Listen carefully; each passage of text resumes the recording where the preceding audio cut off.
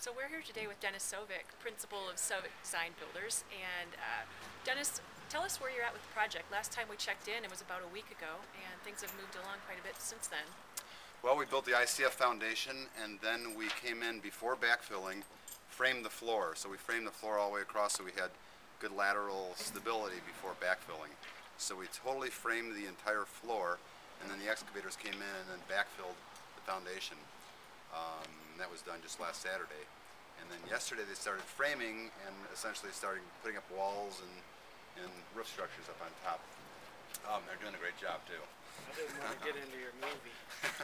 But you are. But I need this. So anyway, these guys, we talked about doing advanced framing on this, and that's a technique in terms of kind of deviating a little bit from standard framing on a house. We're using less wood for less resource and more insulation.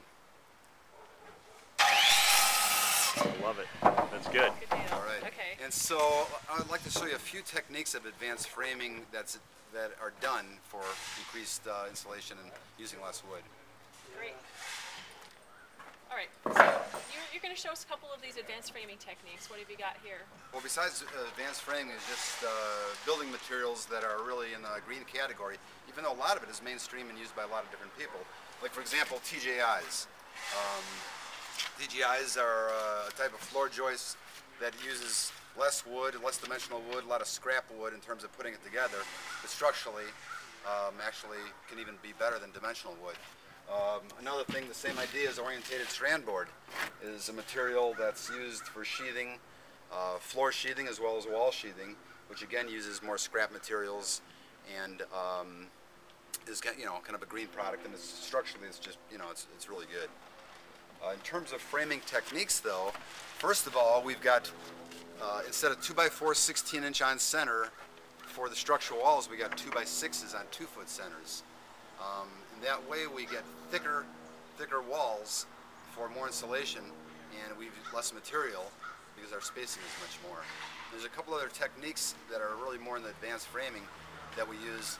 Instead of what's done often is like just a lot of wood where walls intersect, and we do these 2x4 ladder blocks so we can get total insulation back behind there, and the electricians tend to love it too because they don't have to drill so many holes through there, so there's less wood used, more insulation again on that. So in corner framing, what we'll do is use this kind of technique where we don't block out the entire corner, which can lead to less insulation and more air infiltrations potentially. But we've got backing inside here for drywall or interior wall paneling, and on the exterior backing for siding, because we'll be using lap siding on this house, and plenty of room for insulation. Go ahead. Another advanced framing technique is to diminish the size of the header, that is, have the header just large enough that structurally it does its job, because typically they'll often build 2x12 headers and just push them all the way up to the top plate. So we've got a header that's at a smaller size, so we've got more room for insulation, less wood material, and this thing will eventually get blocked out with solid blue board insulation. So we'll have an insulated header that'll help the energy efficiency of the entire house. The advanced framing technique is to eliminate cripples that traditionally have held up the sills. We got plenty of structure to hold up sills by eliminating the 2x that would be right in the corner here, and then conventionally they would tend to spread this out and put another 2x here. We eliminate that. Again, more insulation and less wood being used. So Dennis, you've mentioned a few times more room for insulation throughout the house. What type of insulation are you planning on using? Well, the type of insulation we'll use here is a blown-in cellulose insulation that has a little glue binder in it. And the cellulose is really a recycled product that's, you could even read the newsprint in the cellulose, and that'll fill up, and it does very well in terms of filling every little cavity behind electrical boxes and everything else. And performance and cost-wise, it's really superior. We've used it for years with great success. And do you have any kind of an idea right now? I know a lot of people kind of understand the idea of like R value. What R value is that going to have in your walls?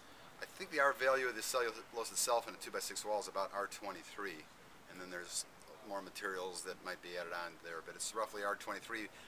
But the effectiveness of the cellulose is more than just the R factor of a wall, because a typical fiberglass wall would be R19.